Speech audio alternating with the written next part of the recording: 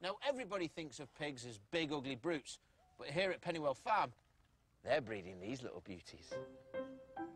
Don't worry, we're not going to market. Chris, what's so special about these pigs?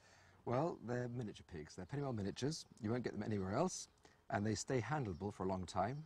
They also have very special natures. They're very kind, friendly. They come in multicolours, and they make the perfect pet. How big will these actually grow? About the size of a small Labrador or a Springer Spaniel. I'd probably name this one Judy. It's very quiet and it's lovely, it's quite cute. That one I'd probably name Richard. All right, Richard. That's just as well, he's a little boy. Yeah, well, there you go. Chris, what will happen to these pigs when they're older and they're on their last legs? Will they... Well, they'll last for at least 8 years. A pig isn't just for breakfast. And, if you're lucky, you'll have some left over for supper.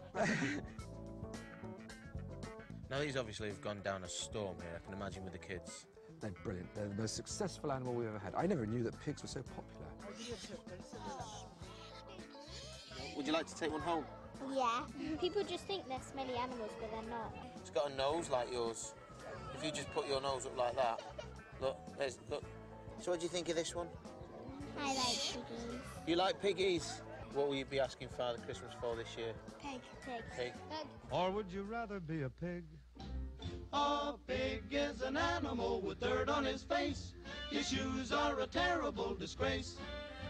He has no manners when he eats his food. He's fat and lazy and extremely rude. But if you don't care a feather or a fig, you may grow up to be a pig. This is Mike McLean for Richard and Judy.